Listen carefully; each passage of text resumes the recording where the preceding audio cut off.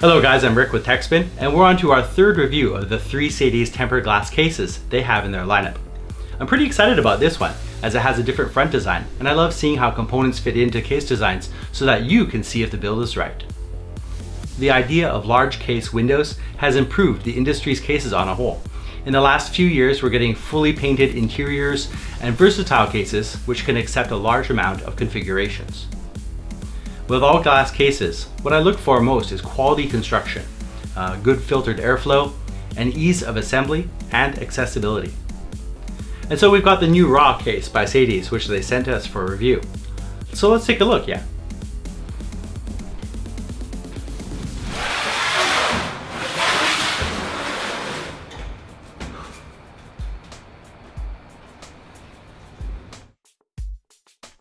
These guys are constantly doing work on my building. Oh, so much work to be done here. But finally, get the case. Yeah. So this is the new Raw tempered glass case, and I'm already pretty excited as they seem to have made a very solid design effort here. The Raw is sitting next to the Osiris, also by Sadie's. And at first glance, an obvious difference is the 3 fans the Raw comes with compared to the 2 in the Osiris. The Raw is going for 2,990 NT or a hair over $100 US. And the Osiris we saw earlier is 2190 NT or 72 bucks. With a very competitive case market, the Raw needs to bring something special to the table. It does have very slick looks from the outset, but will that be enough? So we'll get into our review of the Raw TG case right after this.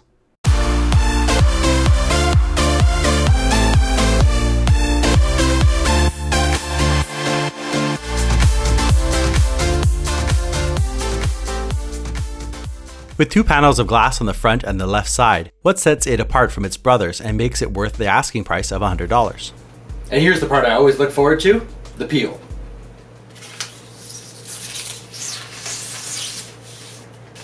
Alright. So Sadie's decided for this model to do a 3 fan design on the front, and those 3 RGB fans do ship with the case, pre-installed.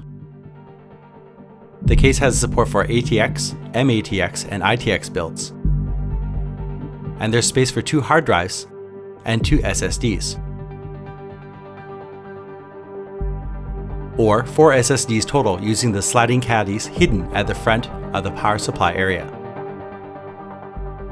The Raw is 43.5 centimeters deep by 20.5 wide and 51 cms tall, so technically this just enters into full tower size territory.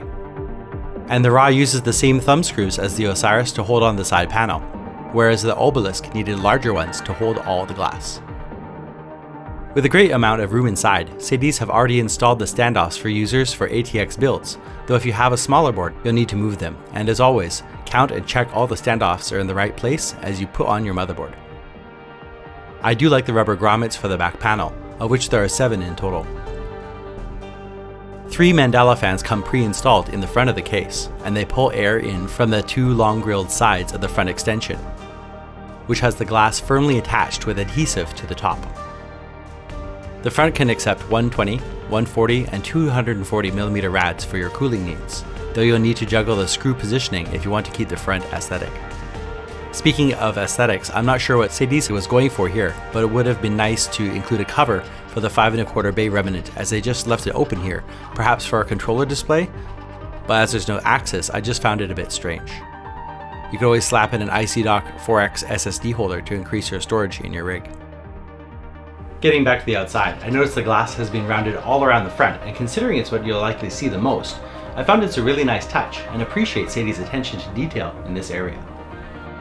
We were on fans, and while you'll probably find you won't need to move them from their pre-installed locations, they are easily movable to the other 6 fan spots that cover the top, power supply cover, and behind the CPU.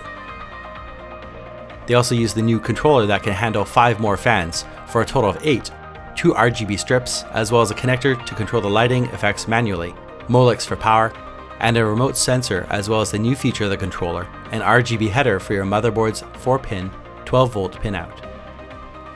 And there's cutouts at the back of the riveted power supply cover just to make this easier to attach. The front of the cover has this nicely designed Raw insignia in white.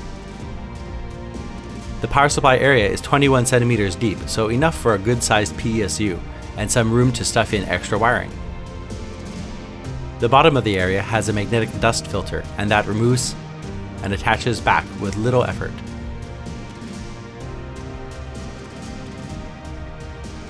At the top of the case, we find a magnetic dust filter that's easy to clean, which covers 120, 140, 240, or 280 mil rads for installation here. And the front I/O panel has power, LEDs, reset, 2 USB 2.0 and 1 USB 3.0, audio jacks, and the extra RGB button so you won't have to sacrifice your reset switch functionality. Long pressing the RGB button enables motherboard sync, or you can press the button on the remote. And in the last case review, I showed that with MSI's Mystic Light software. For the CPU area, you can attach coolers up to 170 mils, so most common big coolers can be used without issue. Behind the CPU, there's space to mount a 120 mil radiator or fan, take your pick. The case has space for long graphics cards, up to 37 centimeters total.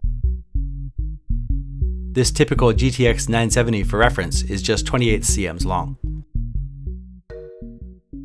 Checking the hardware bag, we have the same selection as the Obelisk: motherboard and long PSU cover screws, ties, a speaker, 3 rubber audio jack plugs, 3 rubber USB plugs, the RGB remote, and a cleaning cloth for the glass. There are several cable tie points at the back in strategic areas to help cable management. And installing the CPU A pin proved to be painless thanks to the positioning of the cutout here.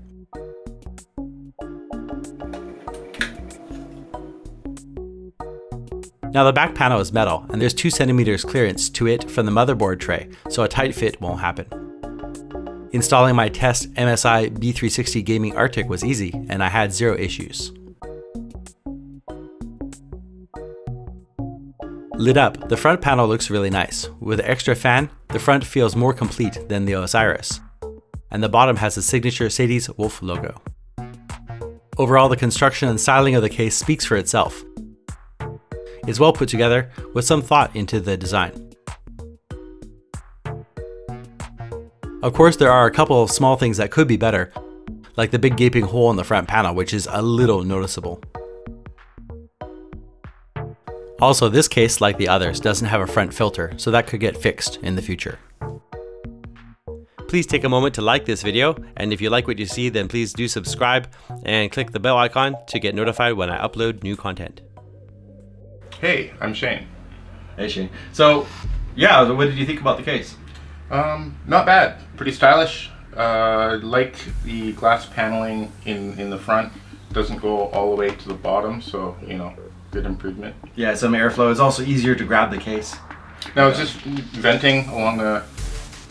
Yeah, I really like this design because it has an improvement, whereas the air can go inside from the side vents, so there's actually a lot more room for the air to go inside, so that's a definite good improvement for this case. And also the back has some design work, but it's also cut out, so that's more intake for air. What about the static mat?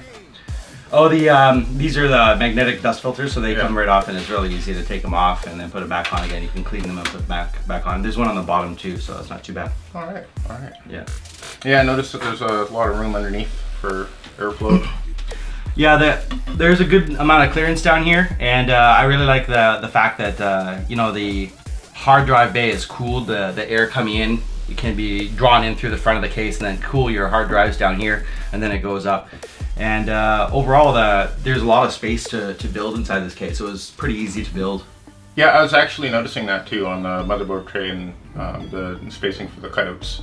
Yeah, is really, really nice for cable management. And on top of that, behind, there's actually a fair amount of room to move the cables around. And yeah, earlier in the video I said there's like 2 centimeters clearance, which is really good because usually manufacturers will give like 1 or 1.5, and it can be challenging to put the side back on. But even with a whole bunch of cables for all the fans and all the connectors, yeah, it was still pretty easy to put the back on. So. Yeah, I think the way they laid the whole thing out is a pretty smart design. Yeah, lots of points for cable management, and yeah, I was very impressed. One thing with this build, because the controller can only do 8 fans, so we have the 3 in the front here, we have 3 on the bottom, and 1 extra here is actually 7 right now, but I put 2 white. I have a Scarab white fans that you've seen in the clips, and they are actually residing up here. But Yeah, overall, very impressed. Nice amount of room. And the SSDs here can mount nicely on the front, so there we go. So my thoughts on the Sadie's Raw are that it's a great case for showing off your rig, and if you don't need the top and rear glass, you can save on the weight and the price. It's not missing any of the top features that Obelisk has, save for a little bit of space inside, and may be a bit easier to find a home for. Really well put together, with great air intakes, this Sadie's Raw case earns a 9 on the meter. This will be a really great enclosure for your next build, and I know the current case trends are away from hard drives, but most consumers have a bunch of media, and having options to place more than 2 hard drives would have been better for me personally. With the inclusion of Sadie's new Mandala controller with integrated motherboard RGB headers and the ability to sync them, I'm liking the direction that they are on, and I'm hoping for a unit with 10 fan ports in the future. Anyways, with 3 pre-installed Mandala fans and dual TG panels, it's a decent deal for the $100 asking price. While most mid-towers can be difficult to work in, the inclusion of a couple of extra inches at the top makes the Raw very easy to build inside, and cable management is great too, so this case is getting a Techspin Gold Award. A very solid effort. Again, front filtering is needed to bump this up to the next metal category. However, you may be able to retrofit the case with long, slim filter material since the front design allows for that. Let me know what you think about the Sadie's Raw in the comment section below, and what you'd like or want to see in new case designs. If you're looking for a tempered glass case, I think this one strikes a great balance between cost, size, weight, and features, and it was very easy to work with. Thanks go to Sadie's for making this video possible.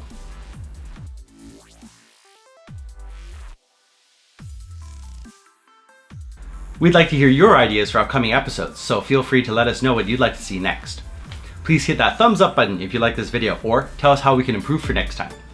To see more videos like this, please do subscribe for new content, and be sure to click that bell icon to get notified when we put up a new video. We always check the comments and we do respond to most, so if you have a question or if we missed something, then please do tell us down below. And let us know what you'd like to see next.